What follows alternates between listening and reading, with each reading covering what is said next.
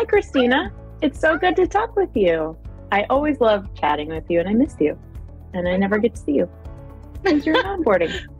So tell the people who you are and what you do at Moraware, and kind of give us a lowdown, like what is onboarding and why is it important? Really quick, a couple sentences. Hello, I'm Kristina, and I'm an onboarding specialist at Moraware. And essentially, anytime a customer buys Systemize or CounterGo, I am the person that they talk to next, and I help them get the program set up for their business. I teach them how to use it, answer any questions that they have, so they can just hit the ground running with the new software that they've added to their workflow. Yeah, that's awesome. And you're one of, how many onboarders do we have now? I mean, we've grown quite a bit in the last few years. So yeah, so now we have 4 of us now. So awesome.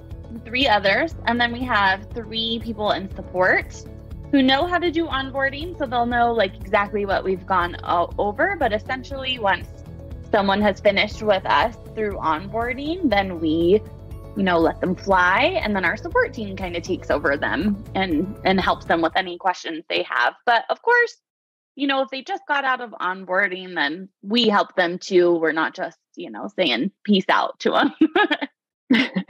Right. We still want to care about you. Yeah, we still care about your success. Right. Hopefully. Right. Yeah. So I know this is probably pretty obvious, but what's the thought behind onboarding? Why is it so important? And, sometimes we have to chase people down to show up because people are busy and they've got stuff to do, which is why they get software in the first place, right? Is they're busy, they need help. So what's the point of it and what purpose does it serve? Yeah, that's a great question. So the point of onboarding really is to make sure that the person that bought the software knows how to use it. They know all the different settings. They get it set up for their actual business and their workflow. With onboarding, we try to make sure it's customized to how they do their daily work, and how like their quoting processes or how their, job processes. We want to make sure that the software is going to work for them. And so showing up to onboarding gives them tips and tricks to make it work for them and allows them to actually start using it faster because we take care of a lot of the settings with them in the onboarding call. So they don't have to try and do it on their own later and get frustrated on not knowing what to do. Onboarding is really there to help them get all set up and make sure they can just start using it right away. So the sooner they get in onboarding, the faster they'll be able to actually start like seeing the return of investment on this product they've bought. That's a great point. And it just kind of gets you set up on the right foot so that from there on, you're not going to have to go back and be like, uh-oh, we've outgrown the way that we set this up. Now we have to redo everything. Especially with Systemize, because Systemize is a much more customizable and intricate software, and it's so much of your process. What do you usually like to tell people, when they're starting out and they're like frustrated or they don't know really where to start? So say for CounterGo, where would you have somebody start? Would it be priceless? Would it be drawing? What do you find is the right path? Yeah. So I'll go over both products. So for CounterGo, you can start drawing quotes pretty immediately in CounterGo.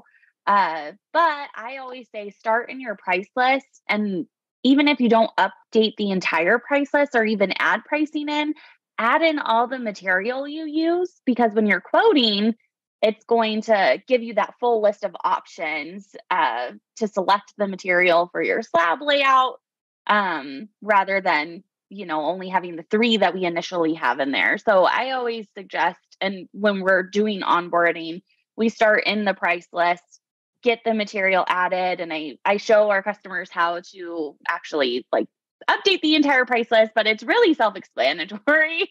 Once you get in there, it's pretty user-friendly. So the biggest thing for CounterGo though is just adding your material so you can just start quoting right then and there.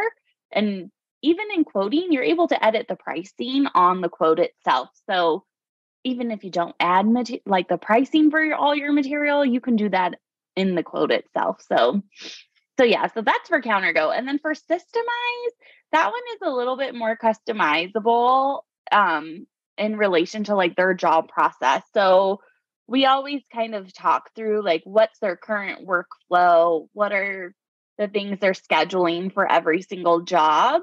And then we customize those activity types or the things they're scheduling to make sure it's relevant for their jobs so that they can start using it immediately. So for Systemize, I really say making sure their activity types are in there, like their cut, their fabrication, their template, and that workflow is good so that it's not kind of messing up their whole, having them to like edit a bunch of things and stuff when they're creating jobs. Like you want to make sure that's right first and then start creating the jobs there. Yeah. Do you find that most people are, when they start with the software, are they mostly excited or are they a little bit hesitant or overwhelmed, or, what's your experience with that? I actually don't know the answer to that, so I'm interested. Yeah. Is it a mix? I would say it is a little bit of a mix, but I think more exciting feelings more than anything, especially with CounterGo. CounterGo is like so exciting because you're able to draw the quote right then and there. It calculates your measurements for you. You don't have to do it by hand anymore. And you can draw a quote pretty quickly. And then for Systemize, it is a little overwhelming seeing everything you need to set up, but that's what I'm here for in onboarding and what our onboarding team here is here for. And so with Systemize, by the end of our first call, they're really excited to get started. We give them a clear plan of action of what they should be focused on in between our next call from the first to the second. And so they know exactly what they need to do. But our main goals after the onboarding calls and the first calls is to get them to start using it right away so they can, they don't have to wait a whole month after they sign up to wait till everything is set up to start using it. Like after our first calls, they can really hit the ground running and use the software. But I would say it's more excited at the end of the Systemize call. In the beginning, it's overwhelming, but in the end, I mean, I think that's fair. Yeah. Well, it also requires to take a look at your current processes and think about where you want to go, right? You've got software because you want to grow better and streamline everything and prevent those mistakes, but that requires some kind of self-awareness and being like, this is how we currently do things. This is where we want to go. And now we have to figure out how to do that. And luckily they have you to help them through that. And so it's just a matter of carving out that time. As like, I like to say it's like an investment, just like with any machinery you buy, it's an upfront cost, but it's going to save you in the long run. Right. And that's kind of the beauty of Systemize. CounterGo, yeah, you're right. It's super exciting because you could make a quote the first day and you're already reaping the rewards, right? You're already saving hours of time day one. But that's super exciting. What would you suggest for people who just got software and they're looking to onboard, say, CounterGo or Systemize? I guess it doesn't matter, but who would you recommend being in that call or showing up to onboarding? Would it be the person that bought it? Would it be somebody else in the office? Would it be whoever's managing the schedule? What do you think is the best way to go there? Yeah. So for both products, the main person that should be in those calls is going to be the person that's using it every day. Because if the person that bought it is, say, like the owner, but their admin in the office are the main people using it, they need to be on the call because they're going to know, we're going to walk them through all the settings and they'll be able to know at the end of that call where to go from there. The owner won't have to train them. We take care of that. And so the main people using the software need to be in the call. That one seems pretty obvious, huh? Yeah. And especially for CounterGo, like your salespeople, if you want them to be like trained in using the software right away, like I think those are really great people to have on the CounterGo call. So we can show them how to start quoting and things for that. But for Systemize, it's really useful to have like your main 2 or 3 people on the call. We do a lot of group calls all the time. And that's helpful because then they're also able to bounce ideas off of each other for what their workflow is. And it's not all on one person to figure that out. It's, on like 3 people to kind of check each other and make sure that the workflows are making sense for what we're setting up. Yeah. So definitely, do you get groups of people that do onboarding calls, or is it usually just one person? Oh yeah. So for CounterGo, I find most of the time it is just one or 2 people max. But for Systemize, we have had groups of people on the call. I like to say like 3 people is a really great spot for as like the number of people to be on the call. I find if it's like over 5 people, as like, over 5 people just aren't paying attention. I'm fine. And there's like one person. It's too much of a party. Yeah. Yeah, it's almost too much of a party. And it just seems kind of like pointless for them to be on the first call if they're not going to be the main one setting it all up and using it. So for the first call, it's really important to have like your top 3 people that are doing all the settings and making sure everything's right on the call. But then after that, like if we need to train the team on how to create a job or actually use the program for what you intend it to be, then they can be on the next call, or we could set up another training call with them to go over like how they're going to actually use the program day to day. But yeah, right. That's actually a really good point that it's not like you just get onboarding included with your call and then after your 3 sessions or whatever it is, you're done. You could always set up more, right? You could always reach out to support and have them walk you through it.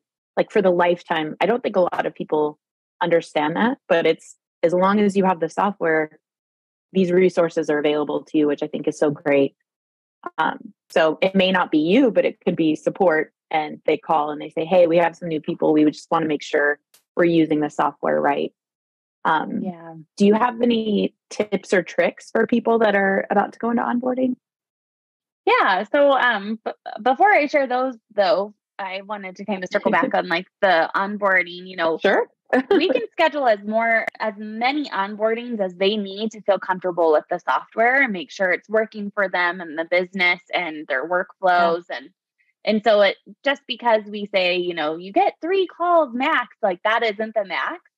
We're dedicated to that customer for as long as they need us to make sure that, they're going to fly after onboarding. So I just wanted to circle back to that. You don't just go to support right after. Like we're there to really schedule as many onboardings that are needed with them to make sure they're feeling comfortable. But I find we're pretty efficient. So I would say like 3 to 4 max are like the onboarding calls it takes to get up and going with Systemize. CounterGo, sometimes we can like work through everything in one call and it's like easy peasy. But yeah. And then tips and tricks. Do you find it? Sorry, really quick. That just made me think of another question. When you do you find it easier if somebody is already a CounterGo customer and then they add on Systemize? Do you find the onboarding goes a little quicker or easier because they already kind of have a sense of the software, or is it the same as if somebody didn't have CounterGo? No, I think it is actually a lot easier to get a sense of the software because our programs are very cohesive with each other. So the buttons are the same, editing forms are the same. So, if they're using CounterGo really well and to its full ability, getting Systemize set up is like, it's pretty easy because they know where the buttons are and like what the icons mean. They're all pretty much the same. So it is a lot more fluid to get them set up if they already have CounterGo. But Systemize, if they don't have a CounterGo, it's fine. We just go walk through kind of like how to edit things a little bit more so than we do if they already have CounterGo. Got it. And then, just any tips and tricks, final tips and tricks you have for anybody, nervous about the time it takes to onboard or invest in software? Yeah. So I think that the tips and tricks is just, number one, being there with an open mind, like in remembering why you bought software in the first place. It's not going to happen overnight, I guess, as far as like it being extremely easy, but we're here to make sure it is a really easy transition to use the software because we know like a lot of our businesses are still drawing by hand, or, using software is kind of foreign to them. Like, who knew that you could be really organized with with one system, Right. or, you could quote really fast on a computer versus just like calculating it by hand like you've been doing for years. So, just being with an open mind is like my number one tip. But then the second tip is to actually come to the onboardings after you've bought any software, or if after you've bought any software, just knowing what your workflow is. And like we kind of discussed earlier, just being really self-aware about what your workflow is so that you can try and relate it as much as possible to the software. And one of the biggest things that I love doing with my customers is relating it to what they're currently doing. So it's not such a huge change and transition. It's really just going from like, a notepad to the computer. So I think just knowing what your workflow is really important to have a successful onboarding. If you're not sure like what you do and why you do it, then that's hard to get things set up to make it feel like an easy transition. Right. Well, and at the end of the day, software is a tool, right? Like it's not going to solve all your problems on its own. It's you have to enter the information. And I've heard some fabricators say good info in, good info out. So, whatever you're trying to learn requires people to do their job and input the info the correct way. And like you said, know how they do things and have it run through the system. So those are great tips and tricks. Thank you so much for sharing those. And thank you so much for doing this with me. It's good practice, and I'm always like talking to you. So thanks for having me. I enjoyed it. All right. Well, make sure you buy our software and talk to Kristina. Yeah, I'll be the lovely face helping you. I love that. What a good pitch. Yeah. All right.